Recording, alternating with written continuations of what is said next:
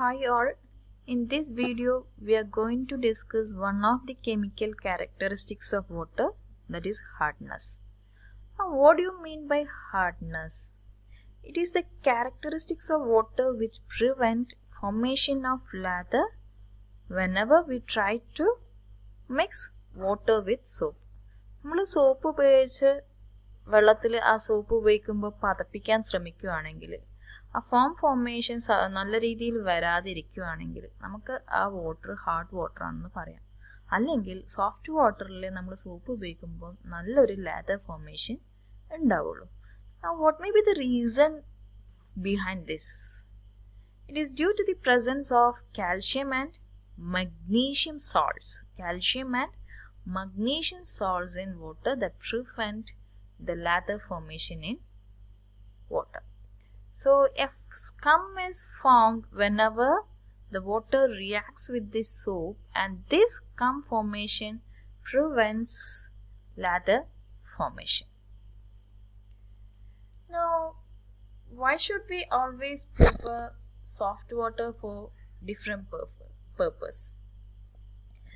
നമ്മൾ hard water ആണ് use ചെയ്യുന്നതെങ്കിൽ നമ്മൾ ക്ലോത്ത്സ് ഒക്കെ വാഷ് ചെയ്യുമ്പം കൂടുതൽ സോപ്പ് ഉപയോഗിക്കാനൊരു ചാൻസ് വരും. കാരണം ഈ ഒരു ലാദർ ഇല്ലാത്തതുകൊണ്ട്, ലാദർ ഡെവലപ്മെന്റ് ഇല്ലാത്തതുകൊണ്ട് തന്നെ എന്ത് ചെയ്യും, നമ്മൾ കൂടുതൽ സോപ്പ് ആ ലാദർ ഫോർമേഷൻ ഉണ്ടാവാൻ വേണ്ടിയിട്ട് യൂസ് ചെയ്തുകൊണ്ടേയിരിക്കും. അപ്പോൾ compared to soft water we need A larger amount of soap. And again, if you are conveying this water through pipes, there is a chance of corroding of the pipes or the vessel we use. Incrustations develop ആവും. അതേപോലെ നമ്മൾ വെള്ളം പാചകത്തിന് വേണ്ടി use ചെയ്യുകയാണെങ്കിൽ the food will taste different. It will not be as pleasing as a food that we cook with soft water. Even നമ്മളത് drinking പർപ്പസിന് വേണ്ടി ആ വെള്ളം കുടിക്കാൻ യൂസ് ചെയ്ത് കഴിഞ്ഞാലും ആ ഒരു pleasing feeling of soft water, അതേ ടേസ്റ്റ് നമുക്ക് ഈ ഡ്രിങ്കിങ് വാട്ടറിൽ ഹാർഡ് വാട്ടർ യൂസ് ചെയ്യുമ്പോൾ കിട്ടില്ല. ഇനി based on the presence of carbonates along with calcium and magnesium salts, based on the presence of these carbonates or bicarbonates, we classify this hardness into two: temporary and permanent hardness. So temporary hardness is due to the carbonates and bicarbonates of calcium and magnesium, and permanent hardness is due to the presence of sulphates or chlorides or nitrates of calcium and magnesium. That's why the temporary hardness is known as carbonate hardness and permanent hardness is known as non-carbonate hardness. So we shall go to first into temporary hardness. Why do you call this hardness as temporary? Only because we can remove it easily with simpler techniques or treatments. That means these bicarbonates and carbonates of calcium and magnesium can be removed by simple boiling or by adding lime.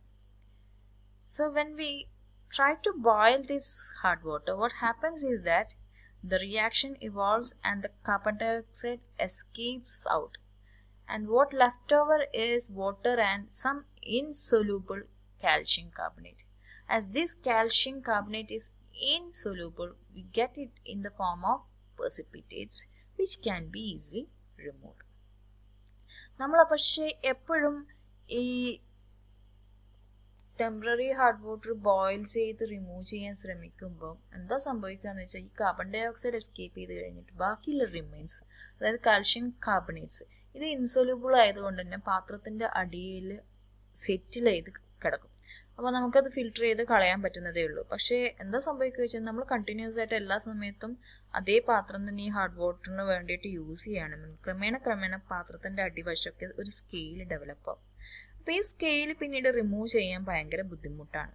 അപ്പോൾ ഇത് കാരണം ഇൻഡസ്ട്രീസിലൊക്കെ, especially boiler ഇൻഡസ്ട്രീസിൽ boilers use ചെയ്യുമ്പോൾ continuous ആയിട്ട് നമ്മൾ hard water use ചെയ്യുന്നെങ്കിൽ ഈ scales നല്ല തിക്നെസ്സിൽ develop ആവും. അപ്പം എപ്പോഴും നമ്മൾ ഇൻഡസ്ട്രിയിൽ വാട്ടർ യൂസ് ചെയ്യുമ്പോൾ first we have to convert this hard water to soft water, or we have to always prefer soft water in industries. And a carbonate hardness plus non-carbonate hardness neയാണ് നമ്മൾ total hardness എന്ന് പറയാ. So ഏറ്റവും ആദ്യം നമ്മൾ check ചെയ്യുമ്പോൾ എപ്പോഴും hardness ഒരു alkaline property ആണെന്ന് പറഞ്ഞിട്ടുണ്ട്. സോ ആൽക്കലൈൻ പ്രോപ്പർട്ടിയിൽ തന്നെ ഇത് കാർബണേറ്റ് ഹാർഡ്നെസ് ശരിക്കും ആൽക്കലൈനിറ്റി reason കൂടി ഉണ്ട് carbonate hardness. So whenever we check this hardness, if the alkalinity is less than the total hardness, because bicarbonates and calcium, bicarbonates and carbonates of calcium എന്ന് പറയുമ്പോൾ the alkalinity property ആണ്. So whenever the alkalinity is lesser value, we prefer that alkalinity value as carbonate hardness, or if the total hardness is less than the alkalinity value, then also we prefer that total hardness as carbonate hardness value. So whatever the remainings, if suppose you have alkalinity less than the total hardness, so that alkalinity represents the carbonate hardness, and the remaining portion, that is total hardness minus alkalinity, represents the non-carbonate hardness. Appo oru carbonate hardness എന്ന് പറയുന്നത് ഒന്നിക്ക് ആൽക്കലൈനിറ്റിയുടെ value ആയിരിക്കും, അല്ലെങ്കിൽ total hardness തന്നെയായിരിക്കും. ഏതാണോ ചെറിയ value ആ value ആയിരിക്കും carbonate hardness. So this is the association of A carbonate with calcium and magnesium salts. Next is permanent hardness or non-carbonate hardness. കാർബണേറ്റിന്റെ presence ഇല്ലാത്തത് കൊണ്ട് തന്നെ ഇതിനെ നോൺ കാർബണേറ്റ് ഹാർഡ്നെസ് എന്നും കൂടി പറയുന്നത്. So here the permanent hardness is due to the presence of sulphates, chlorides and nitrates of calcium and magnesium. And ഇത് permanent എന്ന് പറയാൻ കാരണം ഇത് നമ്മൾ നേരത്തെ പറഞ്ഞതുപോലെ സിമ്പിൾ ബോയിലിംഗ് ടെക്നിക്സോ ലൈം ആഡിങ് ടെക്നിക്സോ വെച്ചിട്ട് പെട്ടെന്നൊന്നും റിമൂവ് ചെയ്യാൻ പറ്റില്ല. അപ്പോൾ ഇതിന് സ്പെഷ്യൽ ട്രീറ്റ്മെന്റ്സ് യൂസ് ചെയ്യണം. ആ സ്പെഷ്യൽ ട്രീറ്റ്മെന്റിനെയാണ് നമ്മൾ വാട്ടർ സോഫ്റ്റനിങ് എന്ന് പറയുന്നത്. സോ വാട്ടർ സോഫ്റ്റനിങ് ടെക്നിക്സ് ഒരുപാട് എണ്ണം ഉണ്ട്. നമ്മളത് ഏകദേശം 5th മൊഡ്യൂൾ എൻഡോടെ നമ്മൾ വാട്ടർ സോഫ്റ്റനിങ് ടെക്നിക്സ് പഠിക്കുന്നതായിരിക്കും. അപ്പോൾ ഞാൻ പറഞ്ഞു ആൽക്കലൈനിറ്റി എന്താണോ ആ വാല്യൂ ആണ് കാർബണേറ്റ് ഹാർഡ്നെസ് ആയിട്ട് എടുക്കുക. ബാക്കി റിമൈനിങ് ഓഫ് ടോട്ടൽ ഹാർഡ്നെസ്സിൽ ബാക്കിയുള്ളത് ആൽക്കലൈനിറ്റി കഴിഞ്ഞിട്ടുള്ള ബാക്കിയുള്ള വാല്യൂവിനെയാണ് നമ്മൾ നോൺ കാർബണേറ്റ് ഹാർഡ്നെസ് എന്ന് എടുക്കുക. Suppose if total hardness is less than alkalinity means അതിന്റെ അർത്ഥം എന്താ? ആ ടോട്ടൽ ഹാർഡ്നെസ് ശരിക്കും എന്തായിരിക്കും? ഇപ്പം കാർബണേറ്റ് ഹാർഡ്നെസ് ആണ്, നോൺ കാർബണേറ്റ് ഹാർഡ്നെസ് അവിടെ ഇല്ല.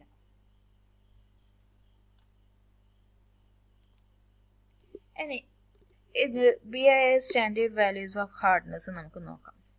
ഹാർഡ്നെസ് നോക്കുവാണെങ്കിൽ ഫ്രം 0 to വാല്യൂ മുതൽ നമുക്കിങ്ങനെ നോക്കിയാൽ starting from very low value we can say soft water ആണെന്ന് പറയാം. 0 to 75 ppm സോഫ്റ്റ് വാട്ടർ എന്ന് പറയാം. ഇതിൻ്റെ അകത്ത് തന്നെ വെരി സോഫ്റ്റ് എന്നൊക്കെ വീണ്ടും ഡിവിഷൻസ് വരുന്നുണ്ട്. എങ്കിലും ജനറലി 0 to 75 ppm വരെ നമുക്ക് സോഫ്റ്റ് വാട്ടർ എന്ന് പറയാം.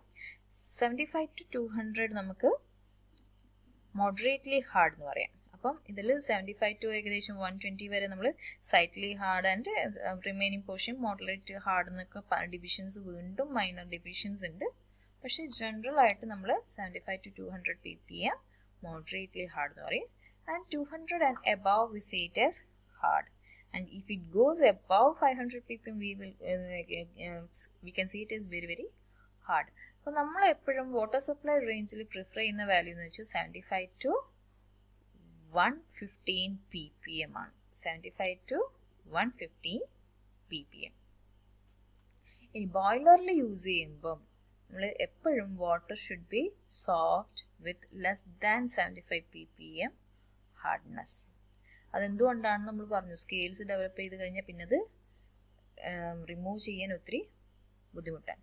ഇനി നമ്മൾ 14.25 ppm of ഹാർഡ്നെസ്സിന് 1 degree of hardness എന്നും കൂടി പറയും. 14.25 ppm ഹാർഡ്നെസ്സിന് 1 degree ഓഫ് ഹാർഡ്നെസ് എന്നും പറയും.